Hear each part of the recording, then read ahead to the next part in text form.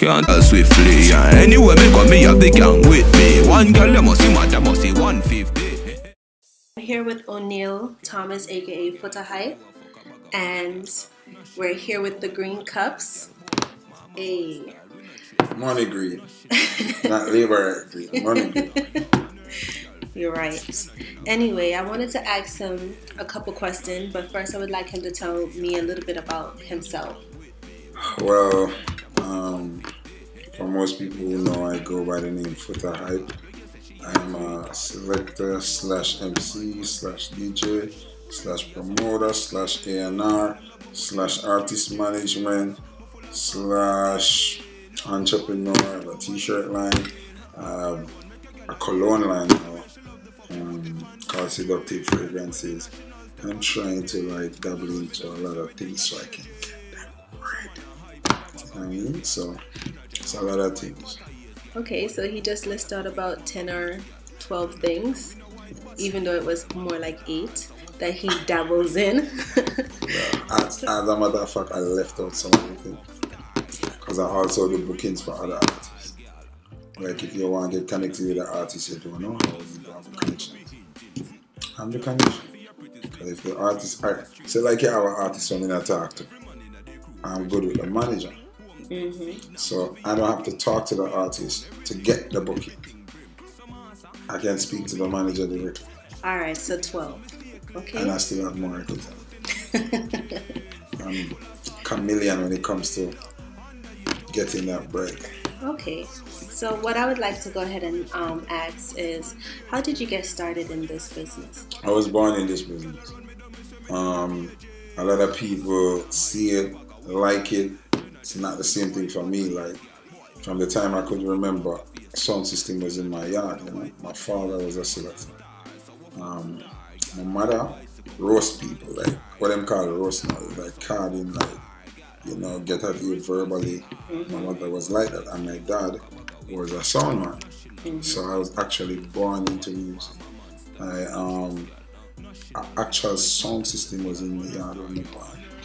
So I didn't like get into it. I was born into it. Okay, that's interesting to know. I wanted to also ask you, who are your role models? Well, my major role model is God Almighty himself. I admire a lot of great selectors before me, but my main influence was Tony Matara.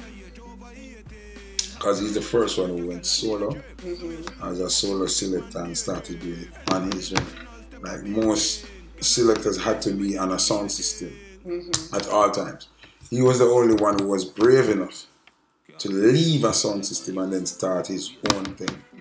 And it worked. It worked in a major way, and now we have a million of us. So I have to say he was one of the main influences. Okay, and he's one of the pave makers. Yes, he's one of the way paver for us, all of us. Okay. Who are solo selectors. Did you know that you would get this successful doing this? When I was evolving into this DJ thing, I wasn't thinking about being the biggest DJ or being the biggest MC. I just had a passion and I was moving towards that passion. And out of that passion, whatever came. Even now, I don't like, there are channels that I could take that I could be way bigger and way more famous and way more spoken about, but I don't choose that because I have morals and things that I believe in that I will not change and lines that I will not cross. So I don't always think about, okay, I want to be the biggest DJ, because when you think that way, you have to go through certain channel, and I don't put a time span on when am I going to be the biggest DJ, or I have to be the biggest DJ within the year, so I'm going to do everything it takes. No, God don't work like that. So I'm just a relaxed person who enjoy what I do. I love traveling. I love entertaining people. So I just do it from the heart. Do you give back to your community? When I can. I've given back so much in my community, like I could stop now. Yeah, because I contribute to the community in major ways. Like, I'm a very giving person. I'm always giving. I'm always trying to help new talent, You know, I can't go into it how many artists I bring to the forefront, or I give a spotlight, or I bust a tune for them, and then I give away monetary support. I give a lot of people money. I'm one who believes in what you call it, patriotism. Can I get some money? In due time. So in due time you get somebody. So I help who I can help. And you know, sometimes you help people and them still turn against you. So right now I'm gonna follow my heart. I'm not gonna just get up and help somebody because people like I say you do good, you help them. No. I've been past a stage where you try to make everybody feel good, but at the end of the day them hurt you. So right now I follow my heart. When I follow my heart now, you know, say I got direct me for do that. So if I not get nothing in return, I'm cool. Because me that follow my passion, my heart, and I got control that. So leave it be. We always give back. Okay, that's interesting to know how you give back, but good nevertheless. Green cup. Who don't you like at this time? I like everybody. Okay, so But you have no ways women are like everybody a human being. But your action determine if me and you are get on the same page or not. So who do you not agree with at this time? What do you Yeah, what you mean in entertainment or outside entertainment? In entertainment. A lot of people, me and them are good within entertainment because I'm verbal and I'm vocal and I'm outspoken. A lot of people will have something to say about the art artist where them know the art artist did something wrong and them afraid to address it because them scared. And them think the artist and them entourage might beat them up, or you know, them feel like the artist not gonna gain a song and not gonna gain a dub plate. I don't give a fuck. Can I say that? I'm really not trying to endorse the curse word, yeah, but I'm sorry, but I don't care. Like the truth set me free. You know what I'm saying? So if you can't accept the truth from me, then really and truly we can't be friends. Because there's no point when I'm not gonna tell you the truth. Because that's how we're gonna become family. How is your truth the only truth though, or no? Okay. I've been wrong many times, and I've been right billions of times. I've been right more than how I've been wrong. How do you address when you are wrong? Oh, I accept correction when I move on. You're not gonna tell me that I'm wrong without proof though. So I say like the laptop is great, and you say no, the laptop is black and blue. You're gonna have to go and get that laptop and show me that it's black and gray and prove me wrong. Then I'll accept wrong and move on. And my vocalness and my verbalness from therefore will be the laptop is black and gray. Okay, so you would address it whenever you speak again. Yes, okay. yes. And accept wrong and move on. Okay. That's how we do. That's how being a true person is, because you're never always right, and sometimes you're wrong, and that's how people learn. It's when you dialogue. Because if you think that Foota Hype is this big superstar and you're going to interview me, and you think that everything that I say is so, and that's how it should be, don't bother interview me. Eh? Just leave me be, because everything I'm saying right, where you got an interview. But you have your own beliefs, you have your own prayer, you have your own say. That's why you question me, answer, dialogue, we talk. That's how we go. Okay. So I have one question that a couple of the females wanted to know. Ladies always want to know something about. Who are you dating at this time? Music. Always in a relationship with music. Is that the only person that you're dating? It's not person, it's my life. Is that I'm married to music. Okay, so you're married to music, yes. And that's what you're gonna stick with. 100% married. Everything in my life is music. Like, even the side money that I make is from music. If somebody wanted me to link somebody, I said, listen, if I'm gonna do that, I want that percentage. I'm not giving my connects for free. I used to do that. I used to like, people want to talk to me about something. People want to get connected to this superstar. That's because I just get up and I'm like, oh, I'm link for you. Yo, dog.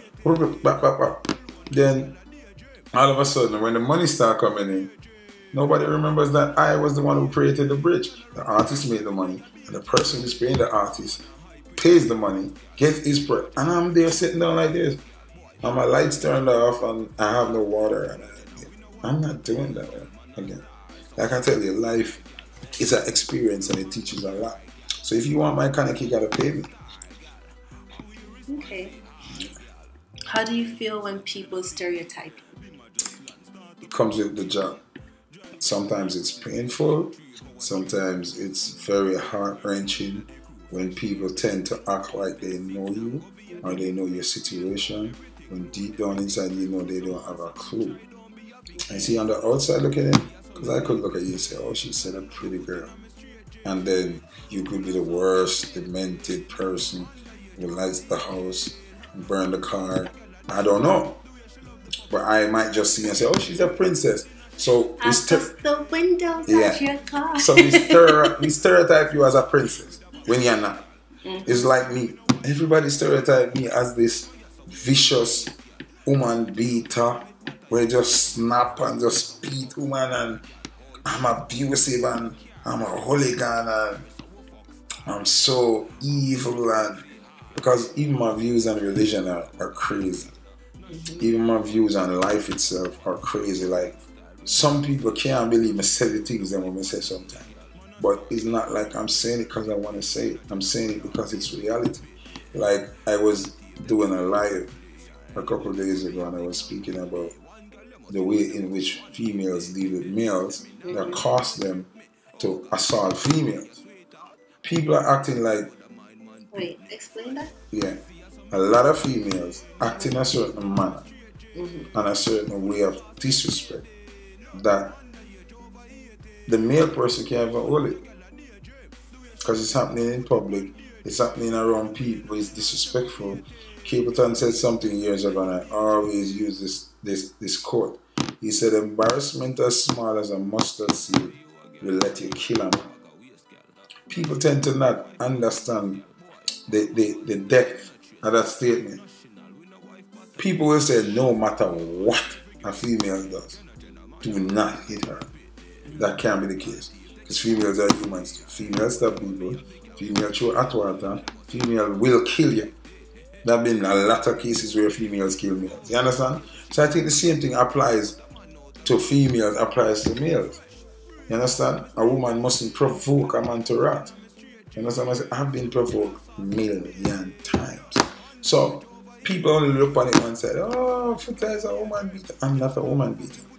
I defend myself. Certain disrespect I will not take. Like, for instance, let me give an example. I'm out in public, we're all having fun. Say I do something that is not appropriate to my girl. Like I might see a girl with a fat ass walk past. I'm a steer. It's natural. Your eye is innocent and your ear is innocent. So she upset.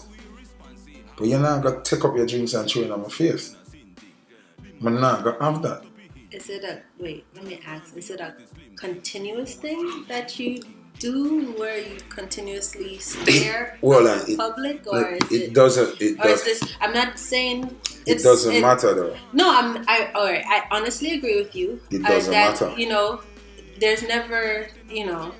It's like the basketball player. But I still want to know. Not the basketball player, the NFL player. Now they were telling me about when I did the live. They said his name. I don't remember his name. Let's stick with this for a second. No, I'm just going to fix this. We're not going to stay long. He was in an elevator. His girlfriend spit in his face. The one where he knocked out unconscious? Yeah, like, that spit. Like, I don't know about other cultures, like American or European. In Jamaica, that's a no-no. That's disrespectful. He lost it. And he lost his contract, he lost his job, he's banned from playing ball. But he lost it. They should have never banned him. She should have never spit on him. Then they're going to say, oh, he's a woman beater. He's not. He was provoked to anger. You understand what I'm saying? So, all right, let's get back to... I get stereotyped as that. When you were, like, if you were staring at somebody, like, you know, the butt. And it's something that you do continuously and your female tell you about it. Still does not give her the right I'm not saying it does to spill her drink in my face. It doesn't, but is it? But is that something that you continuously do? Because that means you're disrespecting her a lot of times as well. But it's not a physical disrespect. So we could argue about it. Of course, we could argue about it. Don't get me wrong. We could argue about it. You could take it up with me when we get in the car or when we get to the house. But in this public forum, you're not going to throw your liquor in my face. That will not happen. I respect that. I'm a king. You're a queen. Don't do that to me. Okay, so we're going to move on. Yes. How do you feel about Donald Trump? Grapes. Donald Trump. I have mixed views about Donald Trump. Some things that Donald Trump do aggravate me. Mm-hmm. And some things that Donald Trump do, I give him 5 stars. I commend him. So it's a mixed vibe. Mixed vibe in terms of Donald Trump make what do I call it? Because they're not laws. Proposal. He makes proposals that are against my kind, that are against immigrants, because I'm also an immigrant. I was not born in America. Right. I'm here, just like everybody else. And he makes proposals that make me scared. I'm not illegal, I'm not doing any crime, but it's just nerve-wracking as a Caribbean person. When you hear certain things, you just get jiggy, because you know them still. They just say one day, say, "Who him? Come. Immigration. Check him out." And them say, "Oh, you're 20 years too long. Go home." You understand what I'm saying? So, and there's something that scares me, but as a person of God, as a person of I wouldn't say religion, no, because I don't have a religion. As a person, as God believes, there are certain things that he put forward that I have to agree with him. Like he was against the bathroom for transvestites and stuff like that. I have to agree with him. That don't make no sense. He's saying, okay, no drag queens in the army. I have to agree with him. I have to love him for that. He believes that there should not be abortions. I have to agree. I would never give a woman money to abort a child. I don't believe in it.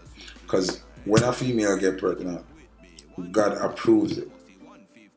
It's an act of God. You transcend from being a regular person, in my views, because people don't have to believe me. You transcend from being a regular human being to becoming a God whenever you make a child. Because people like to say, "Oh, who give me life for them a God?" Is your mother and father give you life? As a female, I have to, like, I understand where you're coming from, mm-hmm. But certain stuff, yeah, I can see where it can be controversial. But again, what are your views on Donald Trump? No, we're not going there. Green cup. You're scared where you are. Because you're a Foota, you're talking business. Okay, Mr. Trump, we cool. Me one girl, you must see mad, I must see 150. Me say me nah make the girl trip me. Oh God, when you say she yeah, your sweetheart. Mount a man out the road, a mind man.